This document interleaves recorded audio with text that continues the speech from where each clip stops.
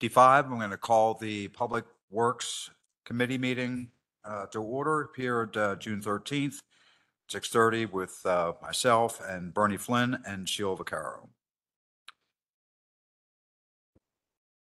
Item number 2, comments, suggestions, petitions by residents in attendance regarding items not on the agenda. Seeing none, we'll move on to item number 3, presentation by the Chester County Health Department on mosquito-borne disease program. Hey, I'm Will. I'm not from the Chester County Health Department, but I'm going to tee this up for Andy here, who's from the Health Department. He's going to present to us. As some of you will recall, prior to COVID, mosquito spraying was about as contentious as things got in Westchester.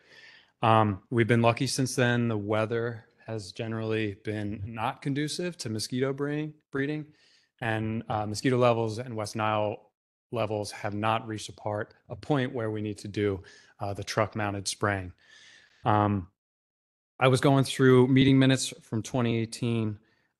This is before my time, so I don't actually remember it firsthand, but I was going through the meetings, and looking at that, I thought it would be helpful to have the county come in and tell us what their program looks like. Personally, professionally, I'm an advocate for scaling back chemicals, pesticides in all uses in our lives. But I think there was a lot of misinformation out there in 2018 about the danger that we were facing and how professional the county's program was. County staff at the time was publicly accused of malfeasance at one point, not by anyone at the borough, but by residents accused of manipulating data to justify spraying Westchester as some sort of retribution for publicly protesting the program. That's how bad it was in 2018. So I thought a reset would be a good idea. And the worst part about that was perhaps that, not surprisingly, county staff stopped responding to us. I remember in 2019, Mr. Flynn went to a commissioners meeting just to try to get acknowledgement of some of our concerns because, there was an iron wall came down in terms of communications. So fast forward a few years in a pandemic, the Andy Haight, is that right? Haight is running the program on mosquito-borne illness for Chester County. He's been supplying the borough with mosquito larvicide to help keep our populations down. He handles all the trapping. If we need to spray, Andy will be responsible for that. We had a good start to the year with dry weather up until yesterday. So our populations have been manageable, but things could change moving forward to the summer. So again, I thought it would be good to have the county come out here ahead of any potential spraying that would happen this year and tell us about their program. With that, I'll hand it off to Andy.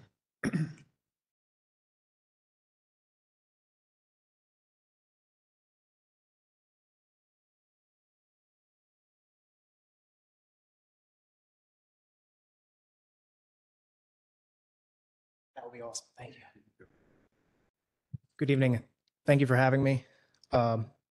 As Will said, my name is Andrew Haight. I work for the Chester County Health Department. I'm an environmental health specialist in the mosquito-borne disease control program. I'm joined here tonight by Matt Skiljo. He's the Bureau Director of the Environmental Health Protection Division at the Chester County Health Department. Some of you may be familiar with our program, some of you might not, but I'm here to just give you a refresher, a sort of crash course on the mosquito-borne disease control program. So in front of you, you have the slides as well as a few handouts. So we'll get into it. So a broad overview of what the mosquito-borne disease control program does. We receive funding from a grant by Pennsylvania Department of Environmental Protection to monitor and control mosquito populations in Chester County with the ultimate goal of protecting the health of its citizens. So what does that entail?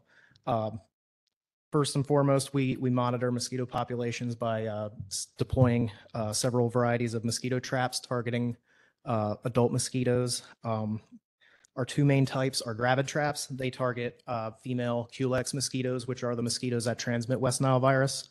Gravid traps mimic conditions that are attractive to the females looking to lay eggs and make more mosquitoes, which you can see in the first picture there.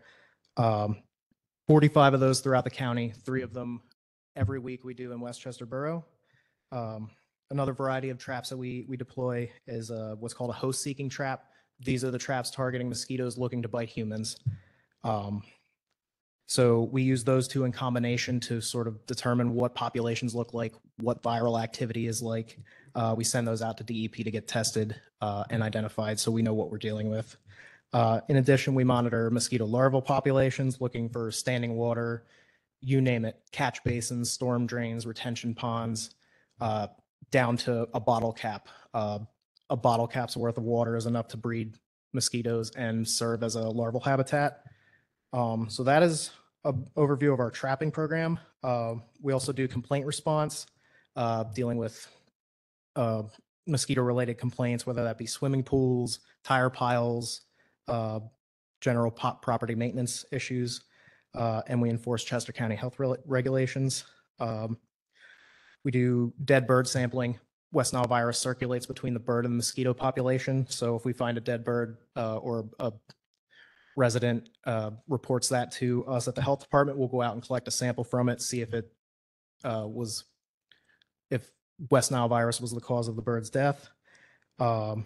Education and outreach, what we're doing right now, raising awareness for mosquito populations and the issues that they cause. Neighborhood canvassing and handing out literature, just raising awareness generally. And finally, what we're here to talk about tonight, mosquito treatments. So 90 to 95% of what we do is larval control of mosquitoes, which, to use the word, shooting fish in a barrel. They're not going anywhere. They're right where we want them to be. And we use bacteria to do so. It's two different types of soil bacteria, which I'll talk about a little bit more. So 90 to 95% of what we do to control mosquitoes is at the larval stage.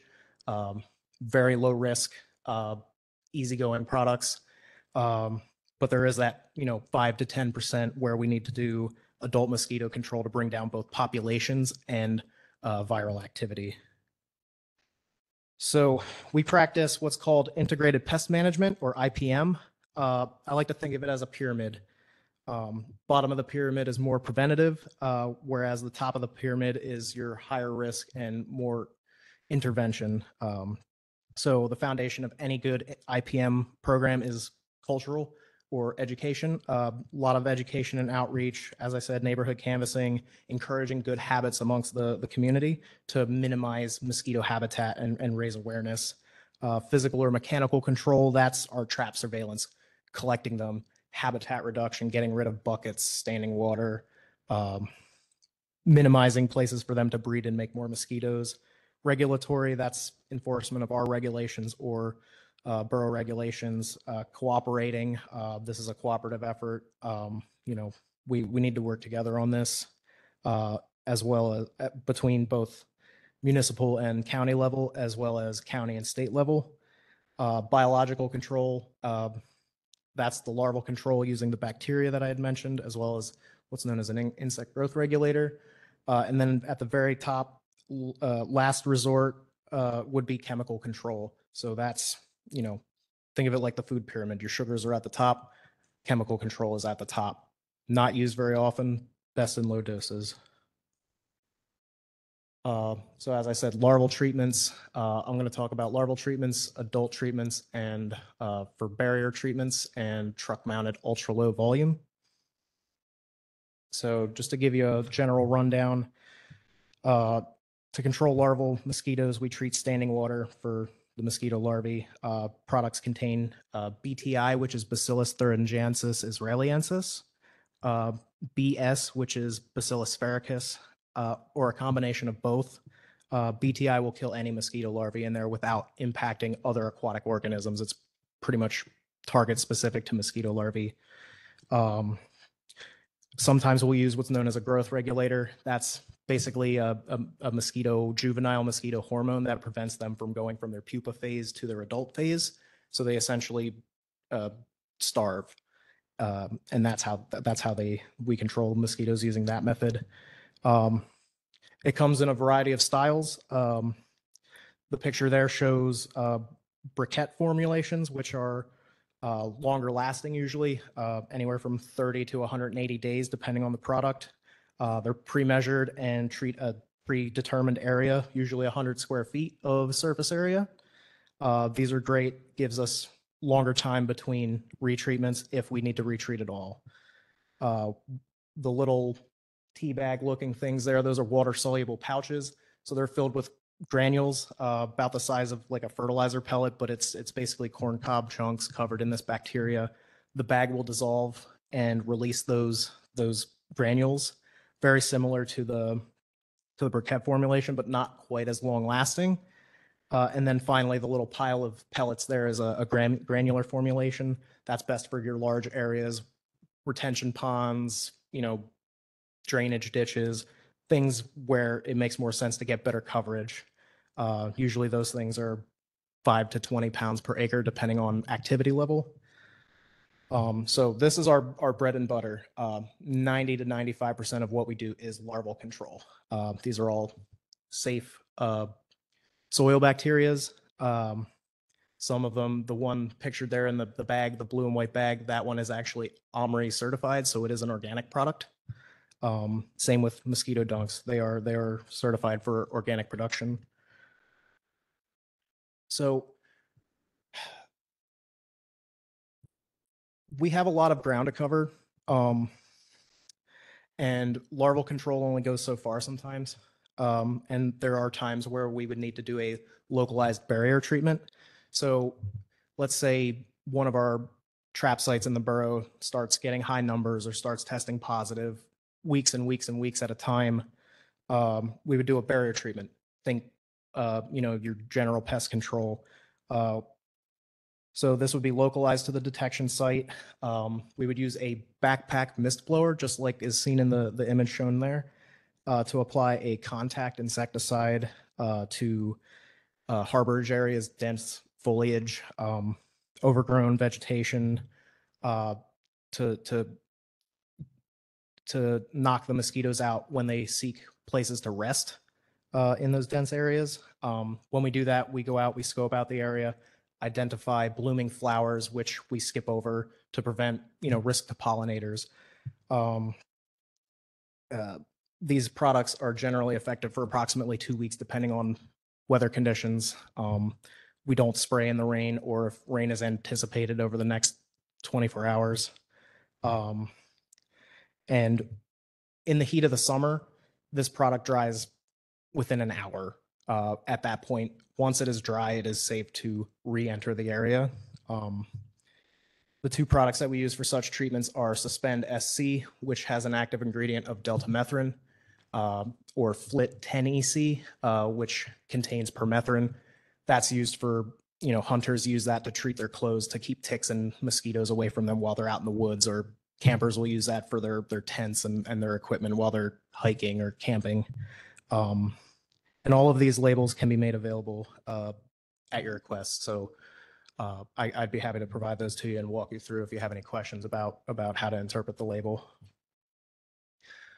Our final step, if we're having weeks of positives, very high numbers, and we've tried to identify as many larval sites that we can treat as possible, populations are coming down, viral activity isn't coming down, our last resort is to perform a truck-mounted ultra-low volume spray.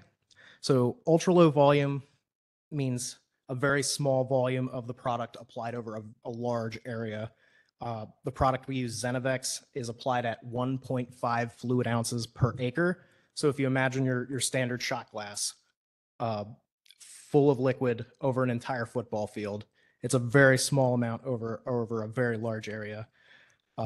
Zenivex E4 RTU is ready to use. RTU means ready to use. There's no mixing, there's no guesswork. It's pre-measured and ready to go. We just put it in the truck and go. It's classified as reduced risk. The active ingredient Edafenprox is actually used in, I believe it's Hart's flea and tick medication for dogs and cats. Whereas the Heart's flea and tick medication is 50% active ingredient that we're putting directly on an animal. Zenivex E4RTU is only 4%, so 4% versus 50% being applied. It's not an organophosphate, non-carbamate, non-ester pyrethroid, and it's effective for mosquito control and has a very low toxicity profile. On the sheet that I provided you, there's a fact sheet about Zenivex showing that compared to other substances. Far and away, caffeine is more hazardous than what we are using to treat for mosquitoes. Our spray equipment, which we'll get into in a second, it's calibrated annually to ensure that the droplets are the appropriate size for that product, between 10 and 30 microns. We do that every single year to make sure that our machine is running as it is intended, to stay within the label. And the sprayer modulates its output based on the truck's speed. So if we're moving faster, it will put out more to compensate. We're covering more area in a shorter time. It's going to be putting out more to catch up to us. If we're slowing down, it's going to put out less because we're not moving quite as fast. And if we do stop, it will shut off completely until we resume treatment. So just a basic breakdown of what our truck spray. I apologize for the crudeness of my diagram here. This is basically what our truck sprayer is. In the bed of the truck, that's the Clark ProMist Dura. This sprayer is probably the smartest sprayer that I've ever worked with, by far. So the sprayer itself works in conjunction with the SmartFlow box, which that's me in the cab of the truck during the treatment, turning it on and off. It's monitoring how much we're applying. It's keeping track of that so we can report it out. There's 3 preset rates that we can select through. We usually just set it at 1.5 fluid ounces per acre. And that talks between the sprayer and this Mesa 3 tablet. It's basically on our onboard computer. While we're doing the treatment, it's plotting a map showing where the sprayer is on and off. It's identifying hazards as points and putting out a buffer for beehives, apiaries, or hypersensitives. And it is constantly logging treatment info in real time that we can export and report back to you at the municipality upon completion of the treatment. And it's constantly modulating as we're moving to make sure that we are staying within that label rate. Takes all the guesswork out of it. So if the need to perform a truck-mounted ULV spray would arise, Westchester Borough would be presented with a report of this upon completion of the treatment. So if you see here, you'll see the swath, the wide green lines indicate where the sprayer is on. The red dotted line, very narrow line, is showing where the sprayer is off. Purple points are apiaries or hypersensitive individuals. And you can see a very clear buffer around these points where the sprayer was turned off. There's a stream right in this area. This is school property. We give a buffer to schools. So at the end of the treatment, if the need were to arise, you'd be presented with a map showing what areas were treated, as well as this is a readout of how much was used, how many acres were covered, showing that if we can calculate by hand and confirm that the sprayer is putting out exactly that 1.5 ounces per acre.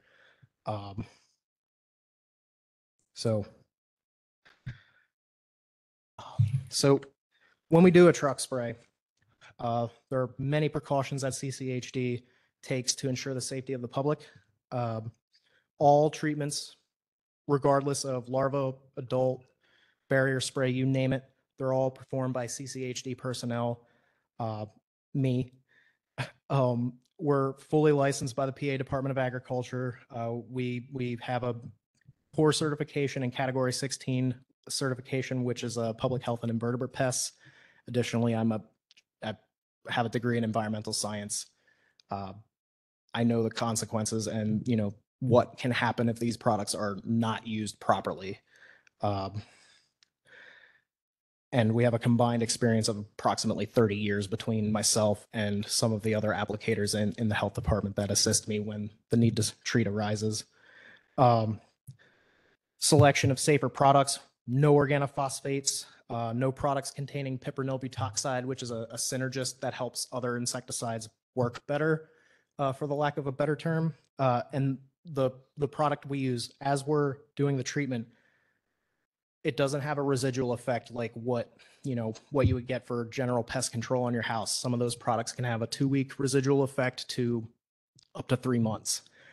Basically, once that cloud dissipates, it's only targeting the mosquitoes that are actively flying at that time. And once that cloud is gone, especially once the sun rises, it starts to break down very rapidly in sunlight.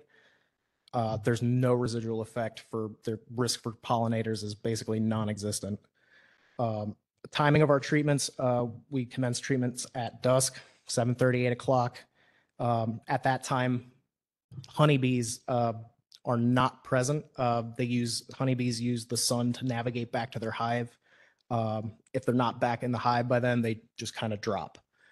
So there's no pollinators active at that time, but that's when the Culex mosquitoes that transmit West Nile are most active. So this minimizes our risk to our non-target insects. We have a leader truck ahead of the spray truck calling out turns, calling out hazards. If there's someone walking on the street, they pull up to them, tell me and the spray truck to turn it off, hang tight for a second, and they kindly ask the people walking to return to their homes just for their own safety, to let them know that the sprayer is coming through. They'll have a megaphone in case there's a group of people. That way we can communicate effectively. Prior to any treatment, we contact hypersensitive individuals who may be their health may be impacted by use of pesticides or exposure, as well as beekeepers. 12, no less than 12, but no more than 72 hours prior to the treatment.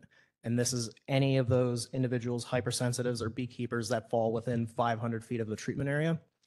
And additionally, we provide buffers to schools, streams, and waterways just for protection of these aquatic habitats. Public communication. Prior to any treatment, we complete a PEMA spray plan that has my contact info, our business unit number, where we're going to spray, where we're going to stage to do the spray, approximate start time, a number of different information, which I could send you an example if you'd like to see something like that. We would notify the municipality would be the first to know if we're even considering doing it. We'll be sending out regular notifications to Westchester Borough throughout the season, what our trap numbers look like, what our viral activity looks like, just to keep everybody in the loop. We're shooting to start rolling them out within the week or so, and it would be every week between now and end of September. We would issue a press release no less than 48 hours prior to the treatment, which we would present on our website, our social media, as well as Ready Chesco alerts announcing the treatment. I would encourage everybody, if you haven't already, to sign up for Ready Chesco alerts. Again, directly contacting registered apiaries and hypersensitives. We would be posting signage, yard signs at key entry points to the treatment area, indicating the date and start time. And then upon completion, we would provide you with a report letting you know that we completed the treatment, or let's say it started to rain halfway through, we would let you know that we ceased treatment and we would pick up on another night for our intended rain day. So I said before, this is a cooperative effort. We all have to work together on this. The best way to do that, keeping in touch, sharing information, send things to me. Hey, there's a big puddle of standing water somewhere. Do you mind go check it out and treating it? Or it could go either way. Like I could say, hey, do you guys mind helping this property get cleaned up with some property maintenance ordinances? I did see just this morning a Westchester Public Works truck at the GSC. I understand that a Public Works employee was taking their pesticide applicator exam, which would be a massive help. Getting more staff certified as public applicators would be a major help and reduce the need to do any more than your standard larval treatment. So the more larval treatments going out there, the better. I saw a whole stack of mosquito dunks out on the front desk there. That's what I like to see. The more people putting these products out there, the better. Education. We can provide mosquito-related materials. I have a stack of several different informational handouts that I'll leave at the back on the back table here for anybody in attendance to pick up on their way out. Friendly reminders to the borough residents: tip over that bucket, get rid of anything that could be holding water, reduce the mosquito breeding habitat, and just generally reduce their exposure. Protect yourselves with repellents, even getting mosquito traps, all to keep ourselves safe from mosquito-borne disease, especially West Nile virus. And if the need arises to do a barrier treatment or a truck mounted treatment, assist us. We're here to help, but at the same time, we also need your help to facilitate this and make sure everything goes smoothly and keep everybody safe. So with that, I probably went over time, and I thank you all for your time. If there's any questions, I'd be happy to answer them either here or wherever. One question. Yes. How do you identify home beekeepers? So through Pennsylvania Department of Agriculture, there's a hypersensitive and apiary search that we as applicators, we have to check that if we are doing anything above ground, we have to check that and make sure that we're within or without that 500 feet. But you have to be a certified applicator to do so. So I'd be happy to walk you through it at some point. But basically, I could put in my spray location, and I could put, I think as low as it goes is a mile, but anything within that mile will pop up and show me where a hypersensitive individual is or a beehive. So that's how we find those individuals and contact them and send them all the relative information that we need to send. Or I could just narrow it down to Westchester Borough, and then every single beehive in Westchester will pop up for me with contact info so I can reach out to those individuals. You find them. How are you finding the beekeepers? It's a PA Department of Agriculture database. So they have, any beekeeper has to register with the state. I actually used to work with a state apiarist. So she'll come out and inspect hives, or if there's mortality issues, let's say a hive just completely dies, she'll come out and inspect and try and determine what's going on. So they are registered with the state. Thank you. Yeah. Very informative. Thank you very much. Appreciate it. One question, if you don't mind. Yes. What does BTI and all of the other biologicals do to bat populations? To what population? Bats? Bats? Bats. No effect whatsoever. BTI, like, it can be used in horse feed troughs, rain barrels. If a bat were to drink from water that has been treated with BTI, it won't even know it's there. It will have no impact on the bat population.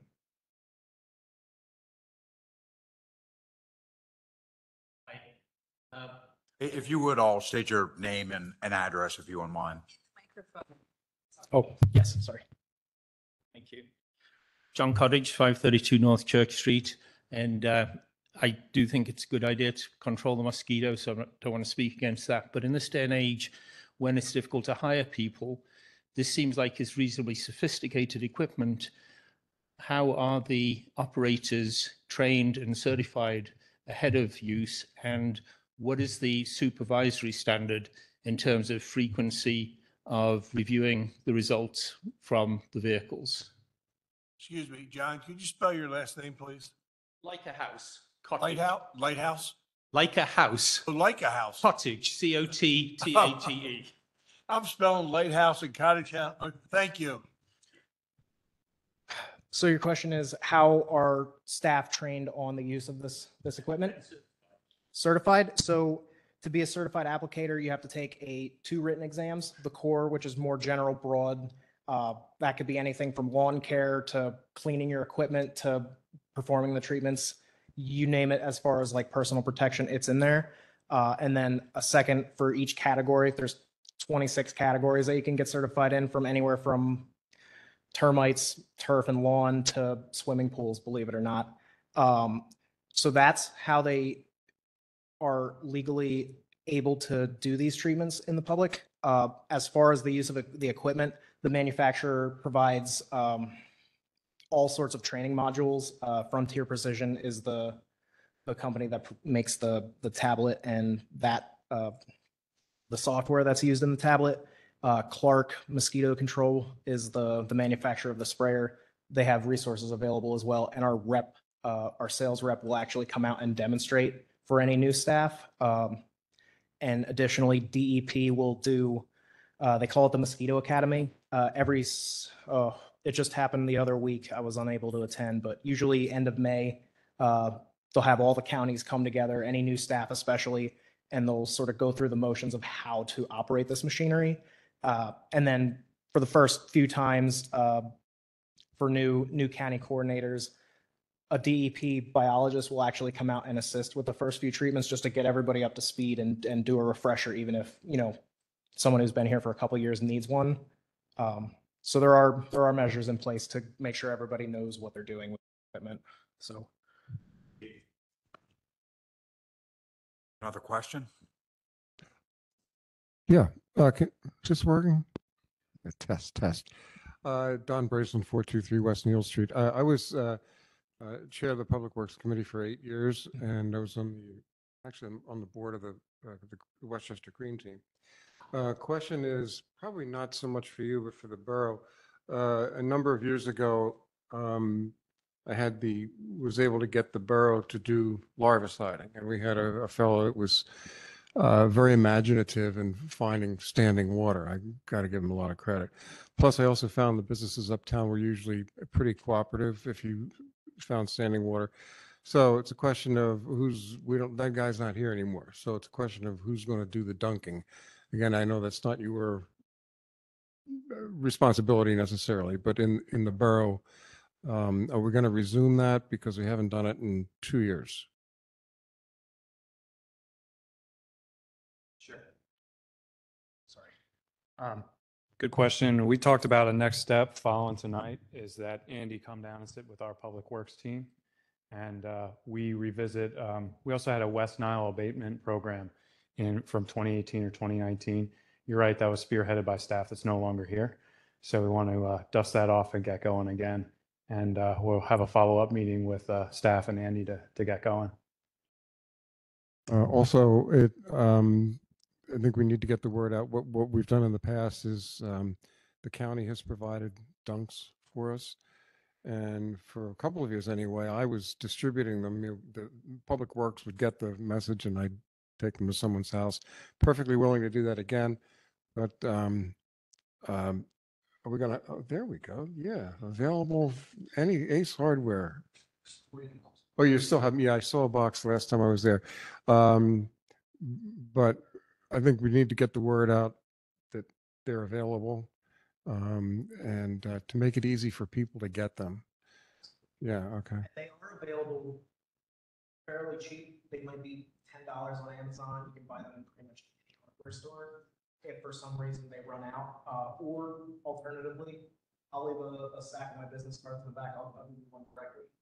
If you have folks that are in need for some reason, reach out to me. I'll drop some. Well, they're free with us. That's true. That's what I'm saying, but they're also free through me. So I'd be happy. Oh, okay, good. Thanks.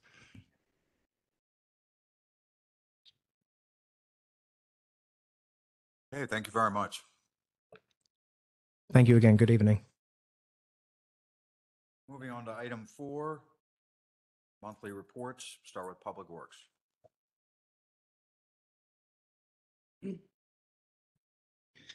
Good evening.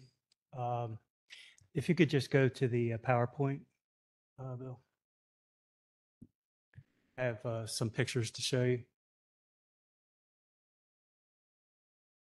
Okay, so just not too many pictures, but as you probably saw over the last 10 days, we started paving like all over Pico, Aqua. This is that was the Mayfield, West Virginia area. But it's all over right now. Finally getting to High Street, you probably saw. Yeah. We installed a new roof at Hoops Park.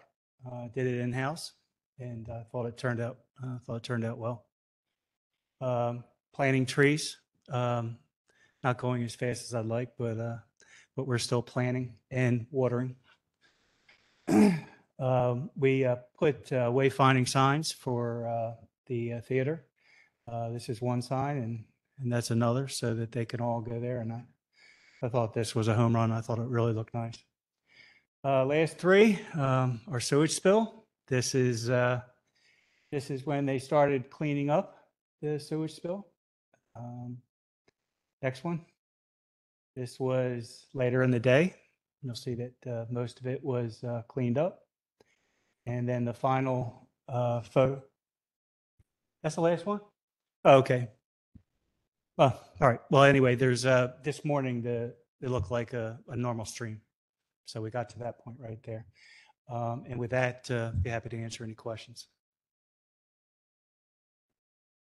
Good evening. Have we found the source of the breakage? No.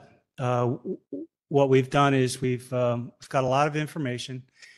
We've televised the storm sewers. We think that we've narrowed the problem area to an area in the downtown business district, maybe Chestnut Street, High Street, Gay Street areas.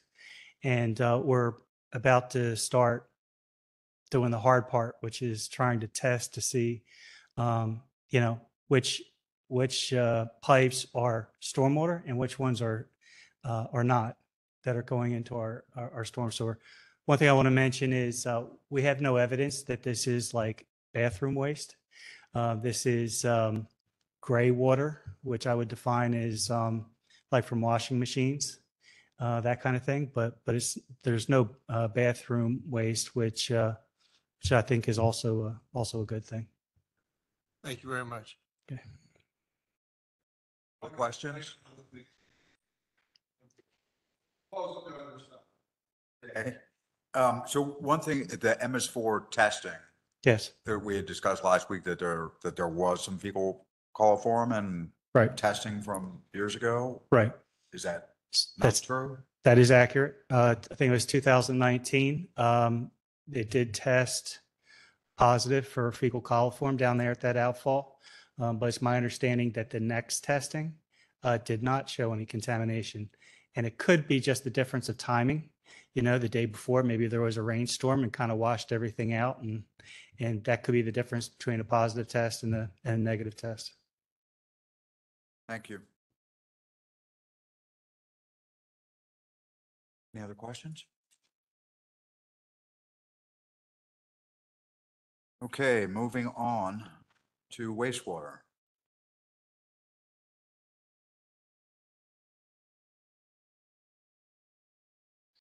Good evening, Sheldon Mitchell, the superintendent at Goose Creek Wastewater Plant. I only have a couple pictures. At Taylor Run the past month, employees drained, pressure washed, and cleaned out their chlorine contact tanks. They finished, actually both plants finished their DEP proficiency testing for the lab accreditation, and both passed and still are accredited for another year. They are training 2 new employees at the time of the plant, and I believe at this time, the third one just started, the last one. So wastewater is now fully staffed.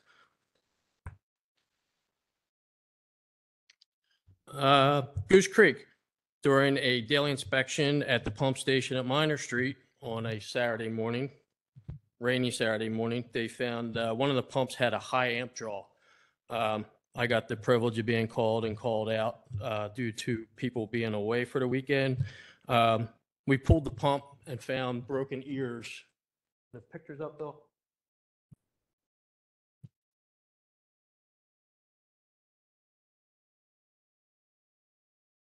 That's cleaning the contact tanks at Taylor Run.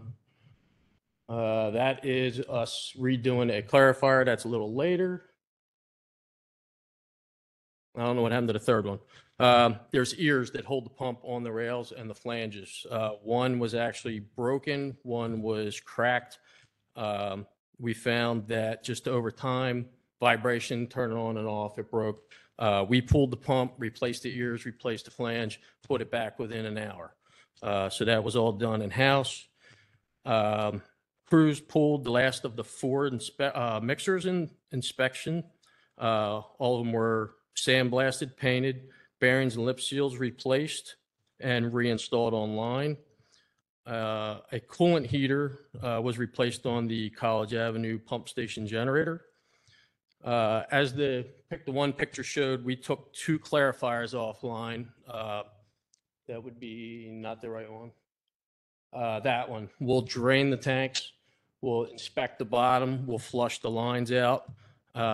One had all new bottom seals and steel replaced with new bolts. We actually had to adjust torsion bars to adjust the balance of the arms. They were all done within 3 weeks. We took them down, inspected them, cleaned them, replaced what we had to, put back online. We tried to do that in that section with College down, so we will be doing that with another, hopefully 2 clarifiers this summer. Let's see, the maintenance crew tore down 2 mono pumps, replaced them, painted them, and did the proficiency test. So that's Full month. Thank you very much. Any questions? Thank you. Thank you, Bruce.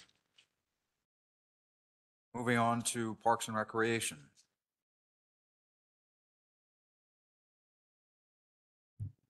Hello, Keith Karowski, Director of the Parks and Recreation Department. Excuse me. As you can see there from the report, the month of May, we really pick up in activities, programming, events. We had a concert in the park, at Fugate Park right out back.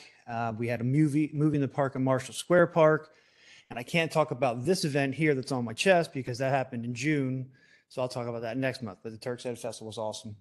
I'll get more to that next month. The main 2 things I wanted to talk about as per my report were the capital projects. The first one I'd like to start with is the Story Walk. And Victoria Dow is here to speak more about that. But the one thing I want to touch on really quickly, they did not receive the grant they wanted to from the PA library system. So they got one from the Chester County library system. This is no way change what we're doing, their relationship with the borough. Everything's moving on as par for the course. And as what the committee asked from Parks and Rec and the libraries, you wanted approval of the books that would be put on display. So Victoria's here to speak more about that. Actually, the money is coming from the Chester County Health Department. Yeah. So, so we did order the frames, which, thank goodness Public Works has said that they will accept since we don't have any loading docks or anything like that. They should be coming in beginning of July. So I'm hoping that, depending on how long it takes to just lay out the walk itself and Public Works schedule to actually install the posts and put the frames on top. And then we'll have the book pages ready to go because that's something that we can do beforehand. And the first book that we picked is one that has been used in story walks. It's called Señorita Mariposa. It's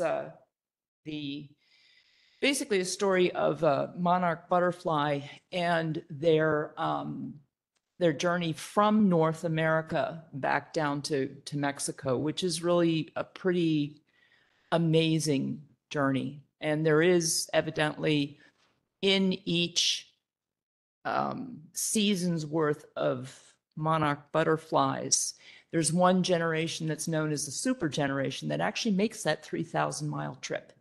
And they can go about 60 miles in a day. And they rely on milkweed and other plants to feed on along the way. And of course, part of the world that we're in is a breeding place for them. And I was happy that last summer we had some caterpillars in our yard busily eating milkweed, which was really fun. So this is by a guy by the name of Ben Gundersheimer, also known as Mr. G. And he's won awards. And the format is actually, it is a song. And it's You can see up there, it's in English with Spanish underneath, and on some pages it's reversed. The Spanish is in the larger letters and English underneath. So this is something that should appeal to a pretty wide population in our community. And it really takes you through the whole journey of where these monarch butterflies go. So the process now is we actually will take this down to Market Street Printing. We have 2 copies. The bindings have to be cut off. And then the pages are laid out and laminated. And of course, you have to have 2 copies because, you know, you have the back side of the pages as well. And I think the other thing that we will be doing is working with the Friends of Hoops Park to actually lay out where the walk will be. I had a conversation with Craig Steiner today, and he had some pretty pertinent observations about the conditions in Hoops Park at different times. And I think he knows the park well enough that he can really help us, you know, say, yeah, this is probably the best place to put this. Be about a quarter of a mile with about 19 stops. So we'll have an introductory page that will basically say this is what this is and this is who has funded and supported this. So, you know, we'll have borough logo on there, the health department and the library, and then, you know, indicate, okay, go on to the next stop and walk your way through. Any questions? Thank you. Presumably they will be not near the foul ball trajectories. I don't think so. And just to make sure, is that a 3-0 recommendation from the committee? Thank you. The next item I wanted to talk about is the Recreation and Master Parks Plan update. We're lagging a little this, and it's for a good reason.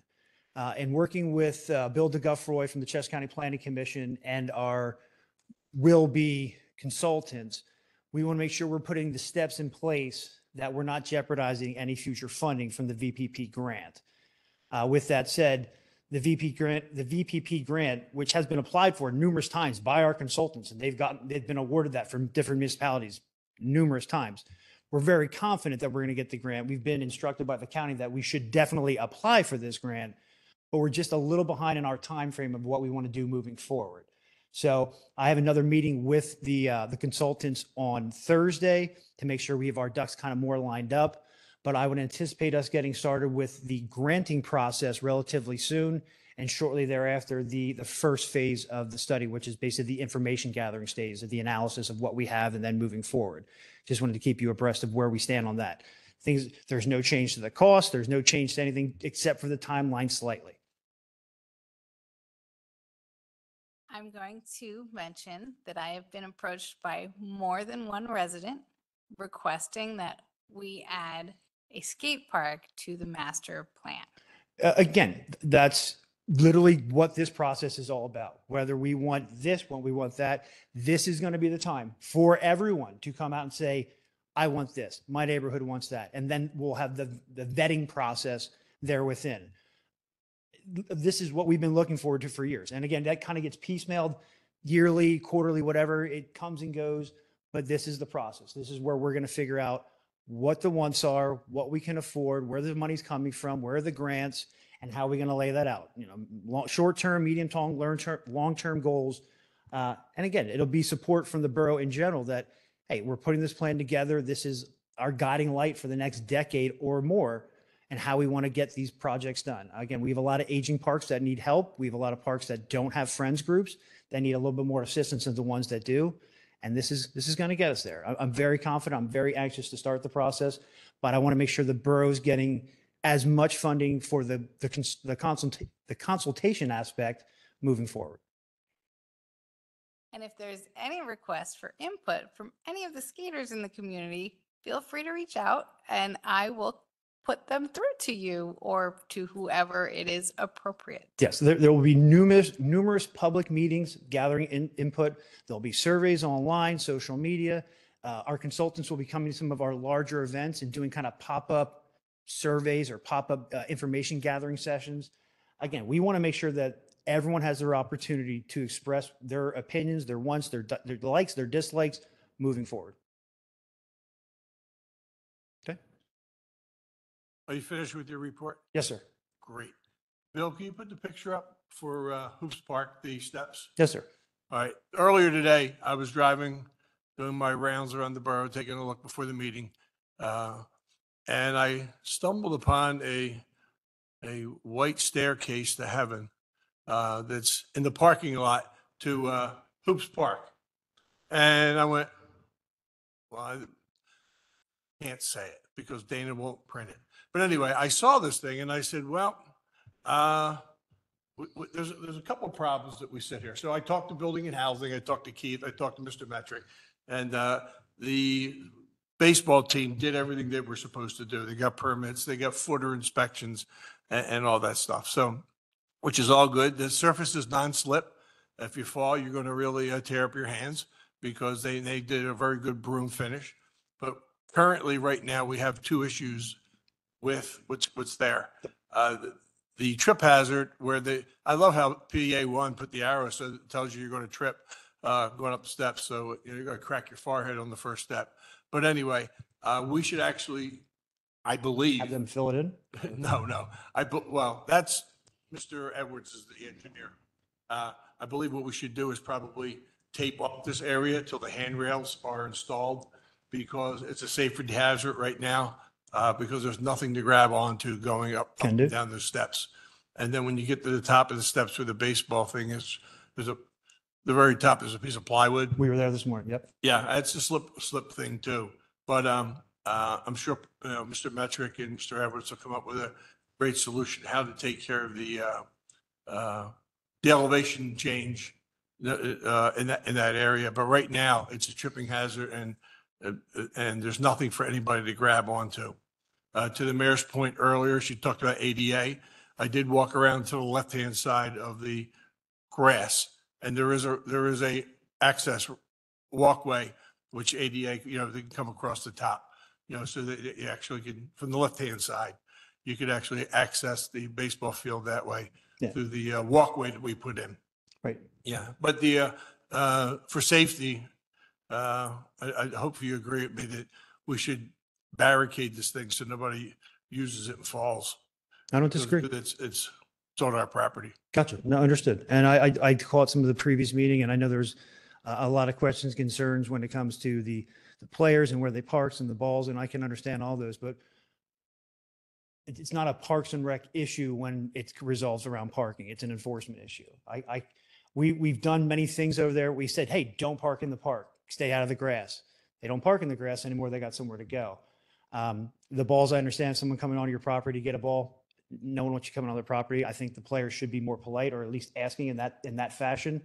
Not to just keep reverting back to the plan, but that's something we'll be discussing. And I think I heard that, there's potentially no parking issues or permitted parking. A potential, solve would be instead of making the potential netting bigger or the overhang of the backstop bigger, what if there's a small, think of a circus tent made of mesh that goes over the parking lot. Four poles on the corners and one in the middle. Something similar. I've seen that at different ballparks where they protect, where the ballparks are like this in a diamond shape. I've seen that. It's actually one in Berks County. It looks similar to that. Different ideas can be addressed for these particular issues. And I think this update to our plan will address that in multiple fashions, hopefully, so we can figure out what's best for us. At the present time, I think we have if you look at the steps, Yeah. look over your shoulder, well, we have a safety issue at this point. Taken care of. Thanks. Certainly. I have a question since Sure. this came up. So do we have with the various leagues or teams that are using this, some kind of agreement, here are the guidelines and The- rules of the road for? Yes, and this is the only one that's separate. This is, again, because they've been using the field since 1956, they basically take care of everything with inside of the fence line of the park. Who is they? The Adult Baseball League. And that mainly refers to they take care of the mowing for the most part. This is completely separate, does not pertain to that particular agreement. So they basically take care of the mowing, and they do that at a cost of somewhere in the neighborhood of $10,000 to $12,000 a year that the borough doesn't have to take care They maintain it very well as best they can. And they would like to do more. They don't have deep pockets at the league. They would like to rebuild the basketball. They would like to rebuild the dugouts. They'd like to do something with the parking. They don't enjoy having to park 2 blocks away either. They're trying to do their best to accommodate. I don't think anyone there, and again, I'm not there, I don't live there, that is completely ill-willed, but they're following a lot of our recommendations and they're trying to be helpful. And I said, I can't tell them that they can't park on a spot that is open to public parking. I've insisted, I've asked, I've encouraged that do your best to accommodate the residents. And again, the leagues and players change from year into year out. I speak with 1 or 2 gentlemen a year, and we try the best to accommodate the neighbors in that neighborhood. I think, as was discussed earlier, once we have the issues resolved with, and it really resolves around the balls going in the parking lot. If we can resolve that issue, I think a lot of the other problems will kind of go away. Mr. McCoy, if I may, I'd like to go back to the steps. So we had the Friends of Hoops Park request permission to put a meadow up. We had requests to put the bat box and the owl box up. I don't remember the steps coming before council for approval. No. And I just heard Mr. Karowski say that they have permission for anything inside the fence. This is outside the fence. Right, no, understood. And that's completely on me, because it was a permitted process through the Building and Codes Department. I thought it would be on Smart Growth, and therefore I didn't bring it through these channels. It obviously was not, and that's a mistake on my part. Again, it was paid for at the complete cost of the Adult Baseball League. I had a conversation with Mr. Metric. I bring virtually everything before the rec commission, before the committee, and before council, and this was a mistake on my behalf. I'm in the park every day. I haven't seen these steps yet because I haven't been on the baseball side, but I'm not impressed. I'm hoping that there's going to be some improvements because I'm fairly sure that this would not have happened in Everhart or Marshall Square Park.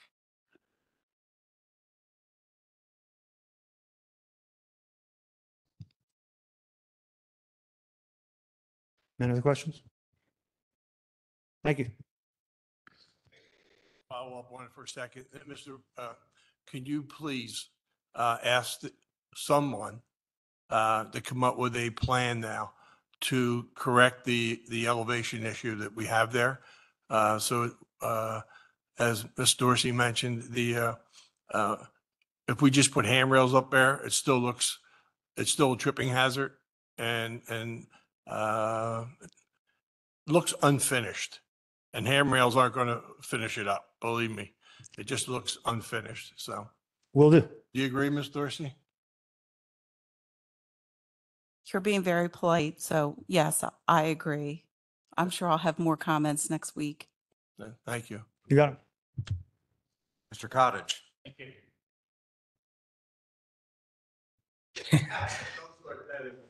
John Cottage, 532 North Church Street.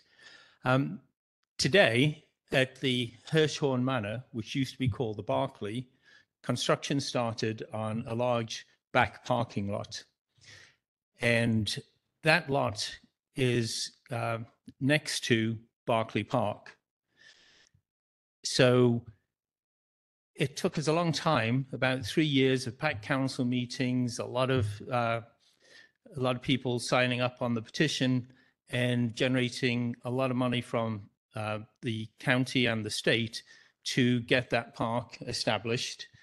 And it's not clear where the boundary line is on the park, except for at the moment there is a hedge that runs down. So I can only assume that that's about the boundary line.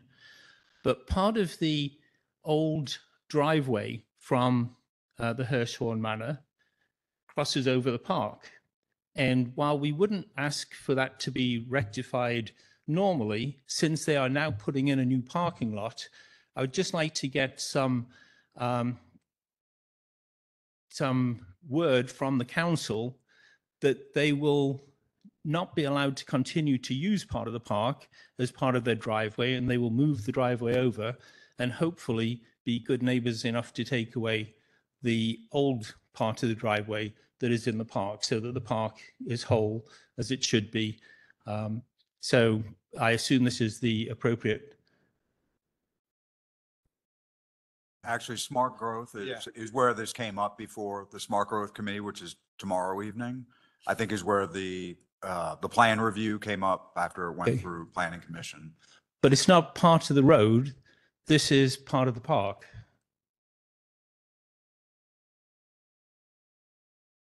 Mr. Lynch, is this the driveway that you were talking about at Smart Growth back in the time? This is the original driveway for the house that goes up under the portico. And this has all been talked about in Smart Growth with Mr. Walsh and Mr. O'Connell. And that's under Smart Growth. So you're correct, Mr. McCoy. Yeah, my recollection is that the plan did ask for a variance. I don't recall offhand, but this has gone through the planning commission and went through council. Okay, just seems like it's park business because it's on the park. And I'm not sure why we would be giving a business the right to put a road in the park when they're actually doing the work to put in the parking lot. And it seems like it wouldn't be difficult just to put the road in the right place or driveway. What you're saying makes sense. It's just that I have zero insight into what you're saying, whereas Smart Growth has the awareness of the plan. Okay.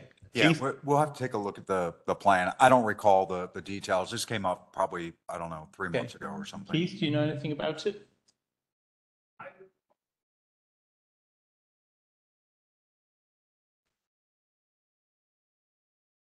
Regarding the issue that was taking place today with contractors on the private side interfering on the public side, the park, the Barclay Park? It's the old driveway cuts across part of the park. Are you talking about that comes from the corner of, I guess it'd be Marshall and High, that you said walkway, not the driveway? Church Street side, there's a little loop through the carport.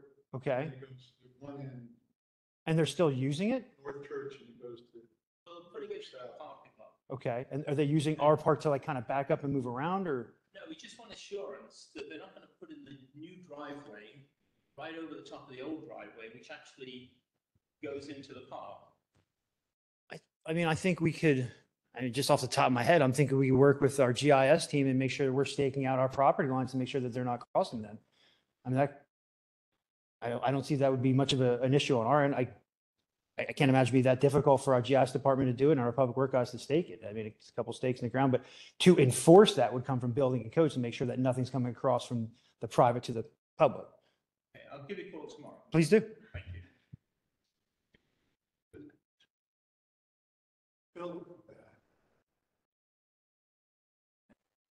Bill Lynch, 526 North Church Street. I live next to him, cottage.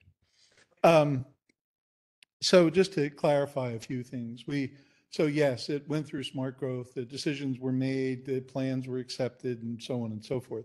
But we did raise this issue, I think, Mr. McCoy with the, I forget his name, but the zoning officer. Yeah, we were there looking at the plans and I pointed out that where the hedge line comes across, which we believe is the property line, that a part of the driveway goes through the park, just as a legacy thing, but it's only legacy because it used to all be one property. And so there's a piece of the driveway that's no wider than this, but it's wider than this, right? So it's part of the park.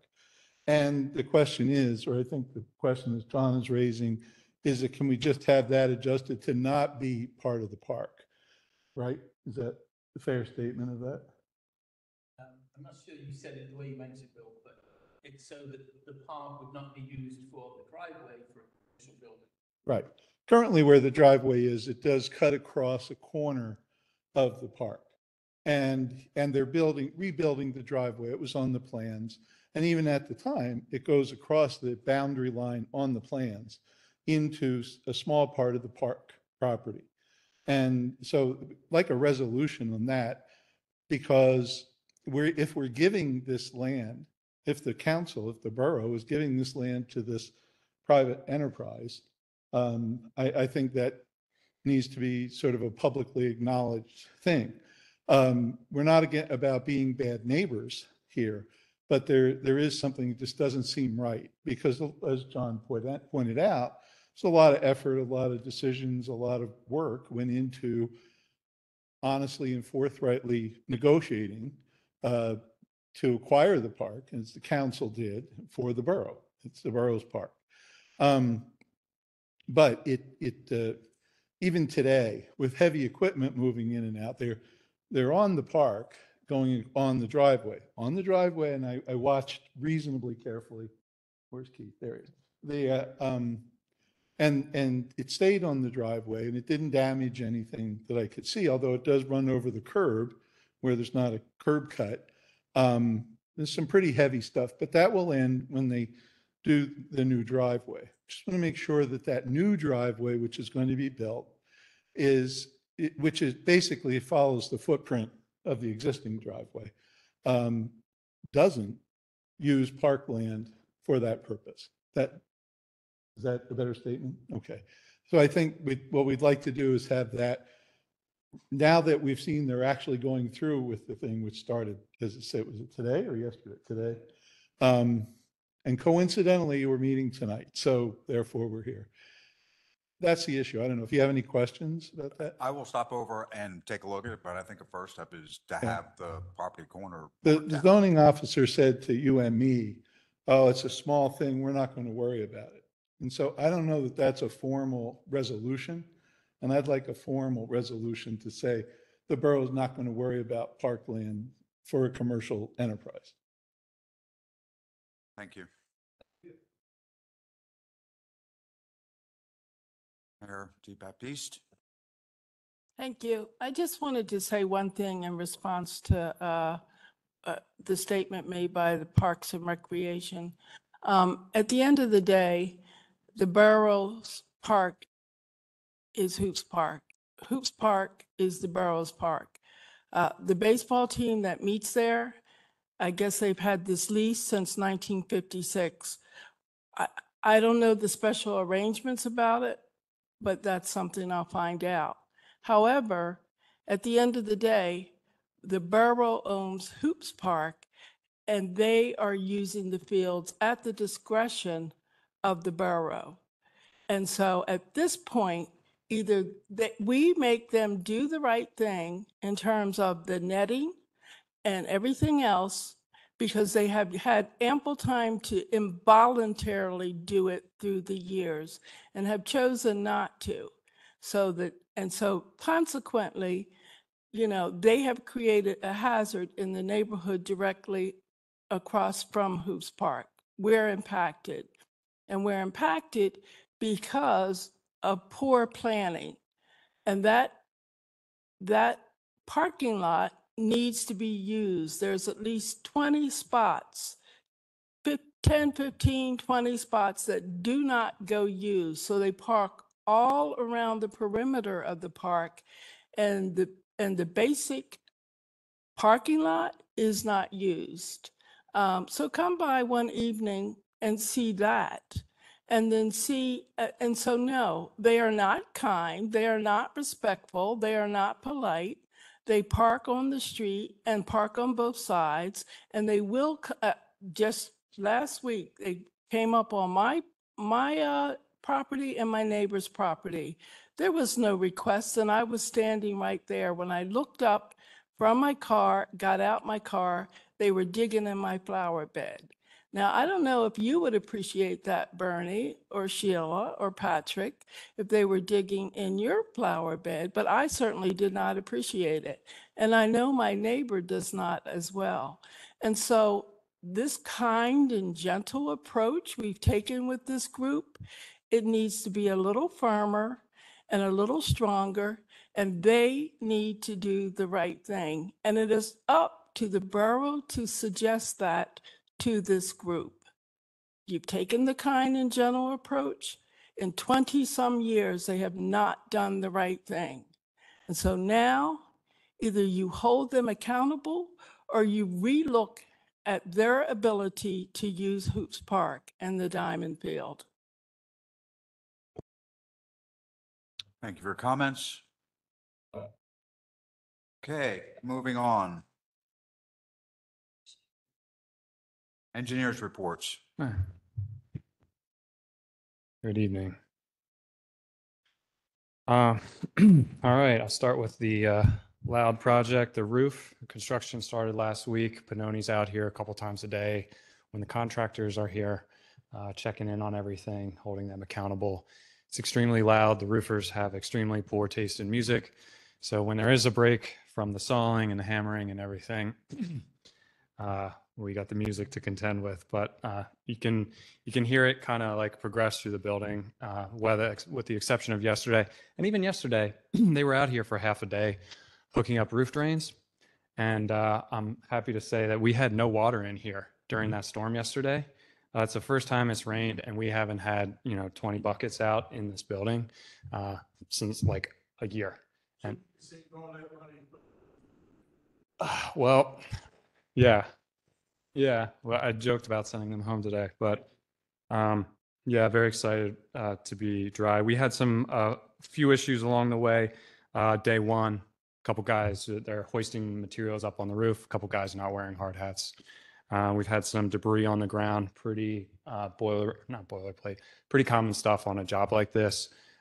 We've addressed everything with the contractor, or Panoni's done it on our behalf, and we've seen the change that we need. So nothing really unmanageable there. As you're on the roof, Mr. Williams, is everybody ICC approved yet? Good question. So no, our mechanical contractor flunked the ICC, mechanical subcontractor flunked their ICC test. According to them, it is they're a commercial mechanical contractor. The test is a pretty good split between residential work and commercial work. They did extremely well on the commercial work, the work that they actually do, the work that we actually need. And they were a little rusty on the residential stuff. So they are regrouping, and they'll have a plan for us later this week, is what we've been told. Again, those options are scope of work that doesn't require a permit, which doesn't require a ICC certification, getting a different subcontractor, although that has implications for our responsible contractor ordinance. There's some due diligence we'd have to do on the sub before they could start and pull a permit. There's one other option there I'm blanking on.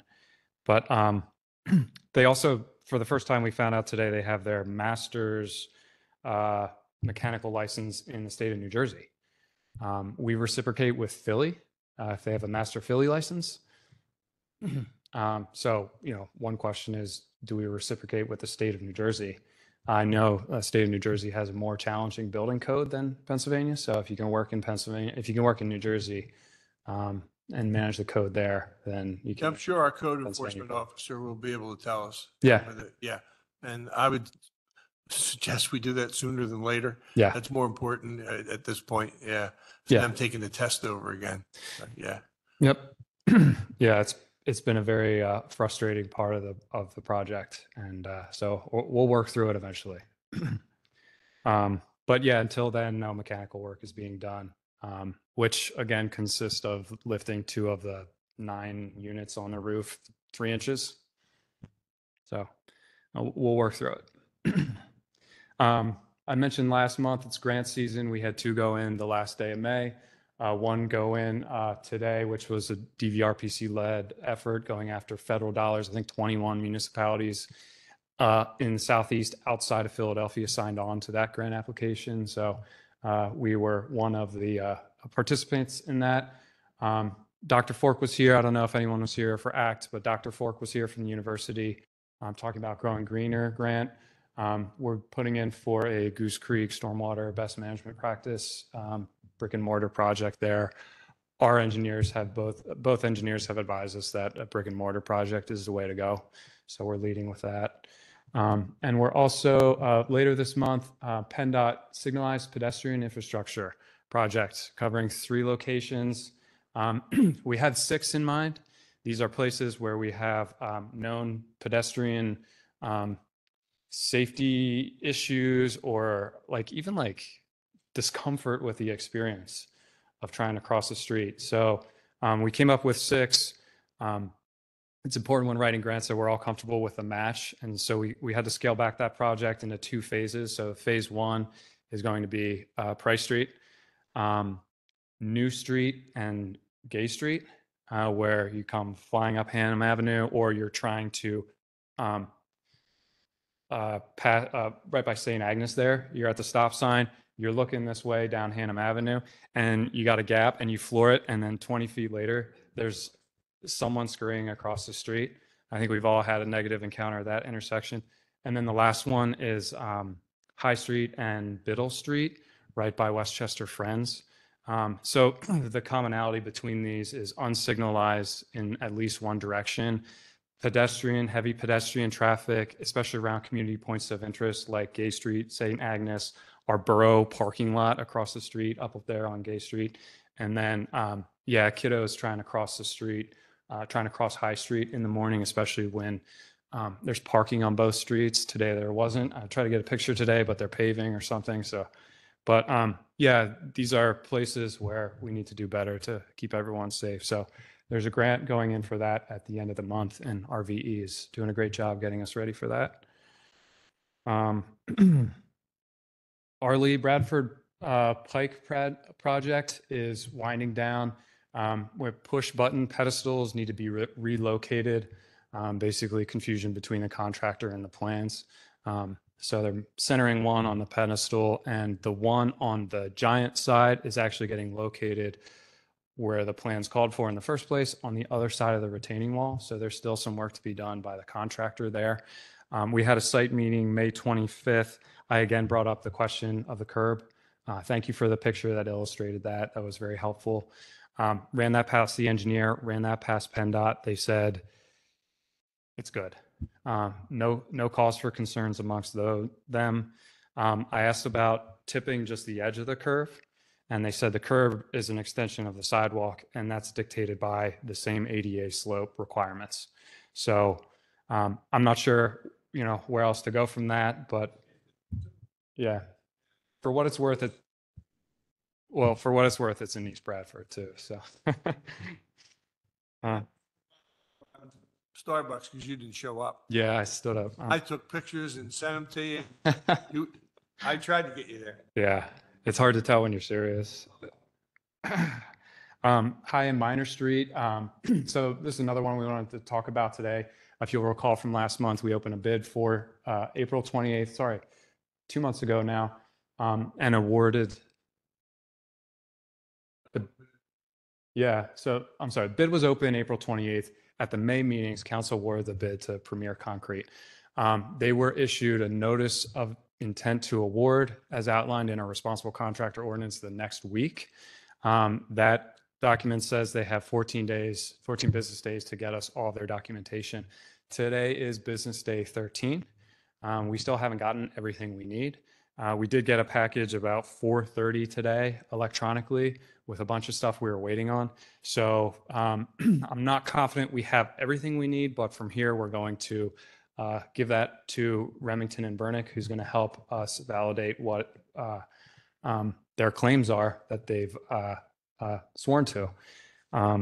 We'll have an update next week. If we're not satisfied, then the question is, where do we go, and potentially, possibly rejecting the bid if need be.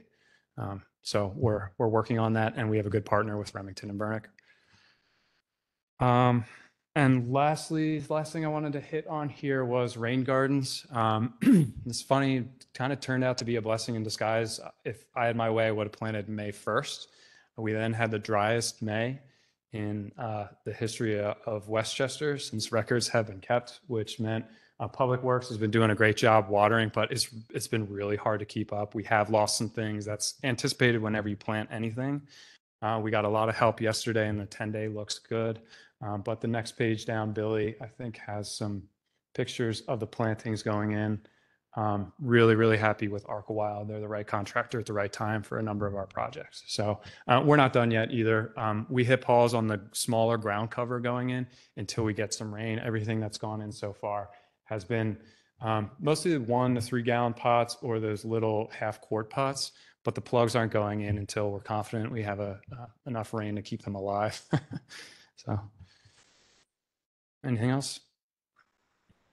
No questions here. Cool.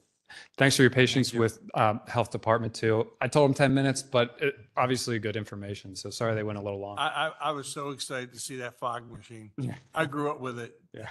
We used to run behind it. Oh, that explains it. Yeah. See, now you know. Okay, moving on to item 4B, discuss bat houses in the park.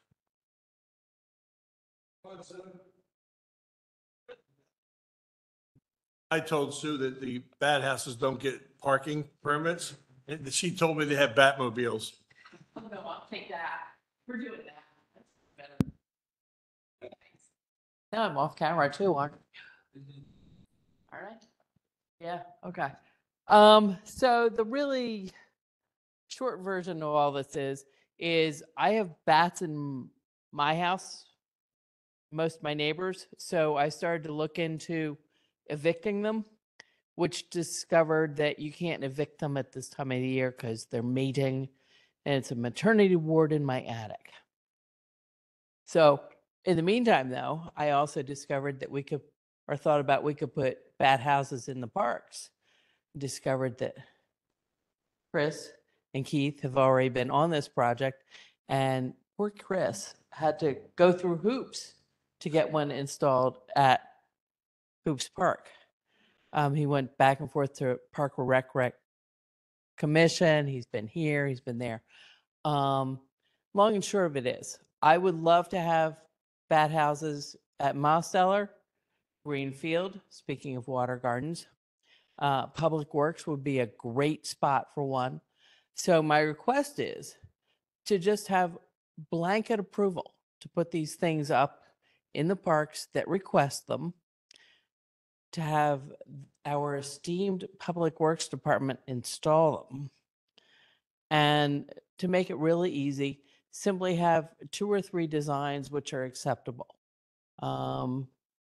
Somebody was suggesting the Boy Scouts could build them as a project. I don't know.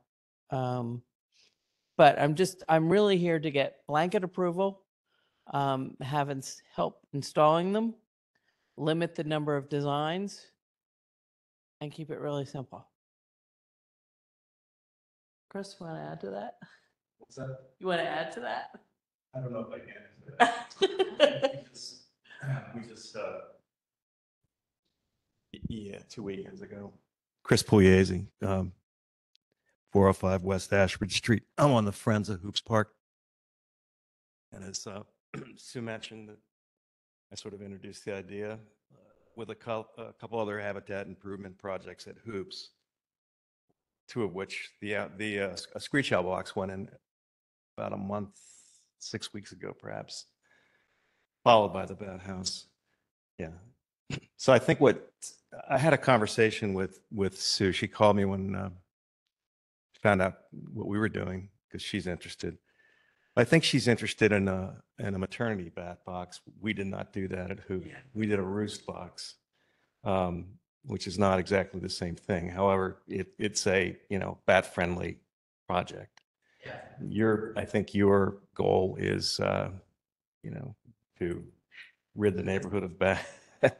Not rid the neighborhood of bats, but just relocate them. So I have no, since we didn't do a maternity house, I have no real input on design. And I'd be happy to help you with that if you'd like, but. There are so many. Sorry. Wow, bats. In essence, there are so many designs, so many price points. You can buy plans and somebody can cut them out and build it for you. You can buy kits. You can buy pre-builds. Pricing is all over the place. So I thought it would be simpler if there were, 3 or 4 approved designs, plans, sizes to limit, having these things of various sizes all over the place and escalating. I think the other thing to think about is there's probably a couple places that should not have bat houses. John Oak Green Park would come to mind. But in essence, just looking to get blanket approval, get some planning underway, because they should go up in August, September at the latest, because bats migrate. So when everybody leaves the neighborhood this fall, they're going to come back in the spring to where they used to live. And hopefully by then we will have sealed all that off. So we need to get stuff in place for fall when babies start moving out on their own and when the adults vacate for the season. So if I could just ask questions, so between the Parks and Rec Commission and the Parks and Rec Department and Public Works, do you have a plan together, or is? Currently, no. The only plan was for Hoops Park. There have been several other parks that have inquired, and I put Chris in touch with some of those folks. Just hearing more about this, I mean, it's a potential leaping off point to maybe get involved with the Chester County Health Department, or maybe something they're doing, and then also maybe involving to not put this, I don't call it burden, but not put this job upon Public Works. We could bring in juvenile probation or something along those lines to create the bat houses, to make them literally probably at next to nothing. I'd have to do more research into that in the next month or so to kind of figure those things out. But I think the point of having a one or two approved idea, it would still have to come through, obviously, this committee to say, okay, we're okay. But again, I don't know much about bats. So I don't know which parks are going to be better served than others. But it's something we can look into. I think Chester County may have more information for us. Yeah, I mean, I'm not opposed at all to doing it, but I think a plan would be appropriate to come back and say, here's what units we'd use and what parks would be appropriate. I know a very tiny bit about bats, and I'm in support of this 100%. I think it would help with the whole mosquito issue. I think it would be a really wonderful thing for everybody to have these things sort of in the space and in our life. But I definitely want a consistent thing going on. I would like a cohesive plan, and I would love to see, like what is being asked, maybe 3 options that make sense for various reasons, and then move forward with only those 3 options in a very strategic way. So yes, please. I'll take the lead with this and get in touch with the county and juvenile probation to see where we can do moving forward. Okay, thank you very much. Appreciate it. Item number 4C, discuss practice of striping long lines on borough roads. I believe this is probably in reference to my question last month about North Walnut, North Matlack, et cetera. Would you like to kick it off, or would you like me to do it? Well, the question came up from some, residents in my ward who, pointed out the fact that these are 2 roads that were paved last year, if not the year before, I don't really recall. And I never honestly really noticed it, but they have no markings whatsoever. And then it occurred to me recently that now I know why I have some people that look at me like I have, 10 feet or something when I'm coming down a road and they're coming down like my side, like they think it's a one-way street or something. Yeah. I asked you I would assume that would just be sort of standard specification. You're repaving a road, you got to remark it. Sure. Well, I probably should start with our standard practices to restripe whatever was there before. And if there's nothing there before, we just leave it alone. And it sounds like maybe we want to reconsider that. Well, I mean, I think the issue is, and I don't know if RVE, could weigh in on this, but I think just from the MUTCD, the standard practice for roadways, you have to mark a road. I mean, whether it was done before or not, I don't want to say I don't care, but they need to be marked. And if that's a standard of PennDOT or just good practice, then we should be doing it. Okay. We're part of a consortium with other municipalities around us for striping roads. We did not do any with the paving project for 2023, just because we followed that same practice that I was telling you. but we can, happily do whatever you want. There's obviously a cost that comes with it. So, Well, I think the other thing is I'd like the police department to weigh on this. I mean, Okay. I feel like we're putting the borough at risk from a liability perspective. Somebody has an accident, they sue everyone and they say, well, the road wasn't marked. Standard for any new road is that you have, two solid yellow lines dividing the lanes. So yeah, it may be money spent, but it's insurance money. I don't think it makes any sense whatsoever not to do what standard best practices. understand. I think what I would suggest, if I would like to talk to the police department and maybe start out with roads that they think are most risky, and then get that, and then we can come up with a cost and go from there, or just do it. Yeah, our line striping crew, if they change the tip in the line striper, we'll get a much crisper line because you're supposed to change those tips every 100 gallons. Oh, okay. They're block filler tips at this point. They're about that wide. Mm. Yeah, you get a good 2-inch, 4-inch line. I'm confident that our guys can lay a chalk line Okay. and walk a chalk line. Because now that's a pretty long thing by Marshall Square Park. It's a and those guys aren't with the trucks aren't always the straightest. Okay. They're pretty good. Yeah. But they're not always the straightest. I wouldn't underestimate the quality of our guys because they do a good job with it when they need to do it. And Yeah. All right. and Got it. it can't be that bad, because if you lay it out for them because you're an engineer, lay it out with the way they see the guys do it on Market Street, we could do it. Okay. Yeah, we're capable of doing almost anything. Sure. Especially with a little training, right? That's all. Yeah. Yeah. Start in Hoops Park and start relining Hoops Park and you practice because those lines are faded. That way you get used to it. So, Okay. yeah, I agree with Mr. McCoy though, up there in that area. It's a dividing point that you don't know where you're really at. So if you're a local. I don't know that it's true I haven't driven all the borough's roads to look at what's been done or not done. They're obviously the ones I'm most familiar with. But I think just general practice, we should be Yeah. probably marking the roadways. I suspect that the vast majority of roads are not marked right now. And for that reason, I just going with what you recommended, I'd like to talk to the police to. And I think even RVE should be part of that conversation. There are Okay. traffic consultants and they Okay. should be telling us the appropriate markings to be putting on Okay. different roads. Sure. I just want to say what the roads down near me, most of them are not, or many of them are not marked. Mhm. And there is sort of a cultural understanding of how those roads work, which is bizarre. Mhm.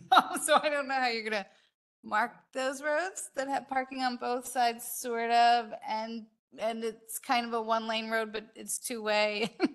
But as a start, when we're repaving a road, Yeah. it should be done. All of them. Got it. I Will think do. it's a good idea. I just think I think RVE is very important in this. Got it. We'll do all that. Very much. Appreciate it. Okay.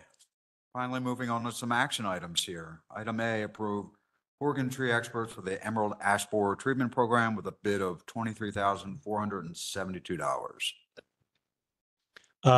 You should have a memo. We received 4 bids. They were competitive. The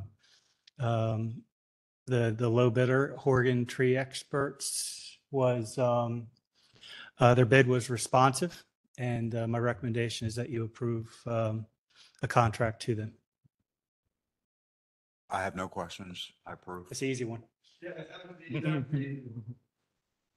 All right, sounds like a 3-0. And item B, approve Delaware Valley Paving for the 2023 Borough Paving Contract with a bid of $526,969.05. Okay, so we received 4 bids. They were competitive. The low bid is under our budget. The low bidders' bid documents were responsive. and I recommended approval of the contract, but I know Mr. Flynn has concerns. Doing my due diligence on the contractor, I supplied Mr. Metric and Mr. Edwards with documentation on the customer service and complaints from the existing low bidder. And I asked Mr. Edwards to take a look into it before we recommend the situation, because there's a sizable amount of complaints that they've had with customers as well as the Department of Transportation.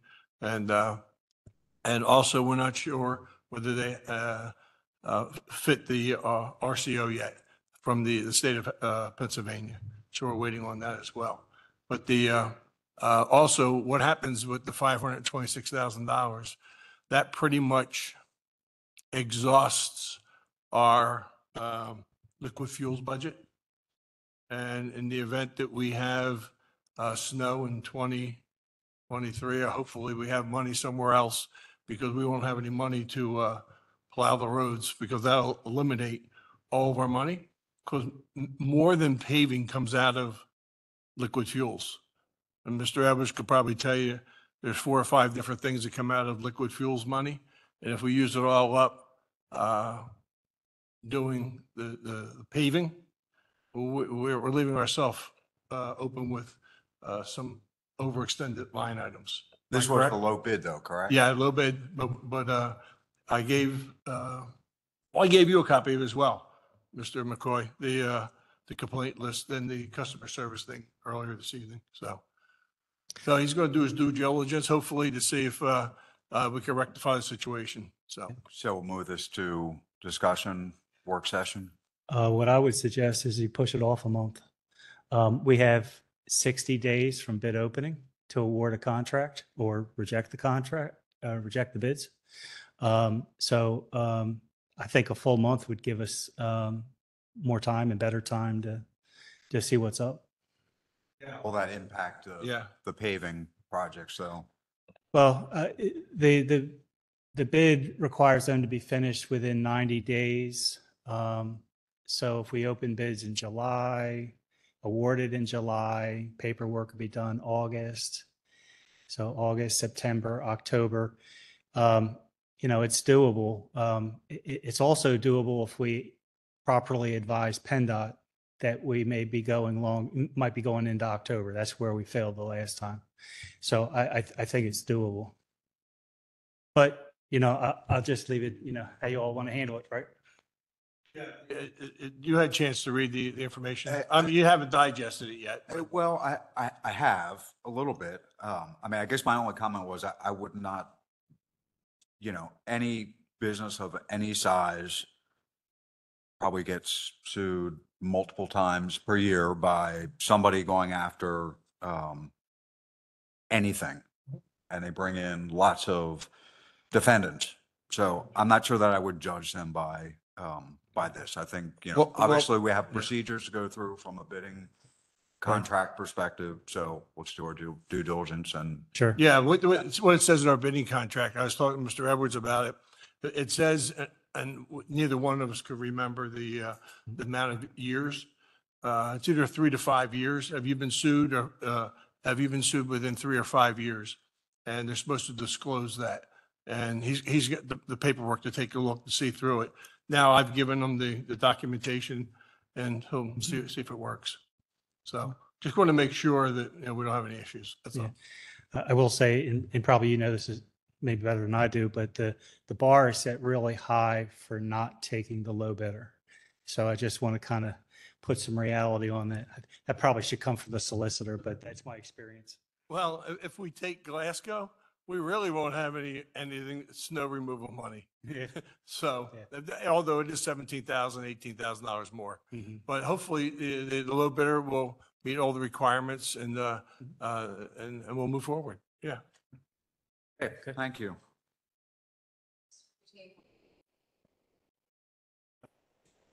I would, is it possible to have more information by work session? Yeah, it is. Yeah.